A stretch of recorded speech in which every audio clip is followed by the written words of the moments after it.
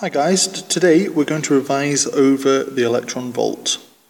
Now the electron volt is actually a unit of energy, and 1 electron volt, if I had a negative plate and a positive plate and had a little electron sat on the negative plate and it was accelerated towards the positive plate, if we had a voltage of 1 volt between the two plates, the electron itself would gain 1 electron volt of energy. If we had 20 volts here, it would gain 20 electron volts. If we had 1,000,000 volts, it would gain 1,000,000 electron volts. So an electron volt is just a unit of energy. This is the definition of the electron volt.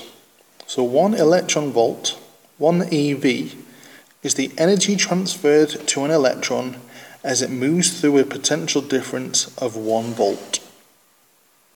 Now, if you need to convert from electron volts to joules, or from joules to electron volts, this is how you convert them.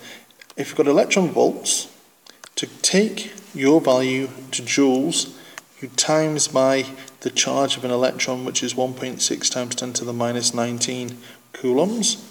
To go from joules to electron volts, you divide by 1.6 times 10 to the minus 19.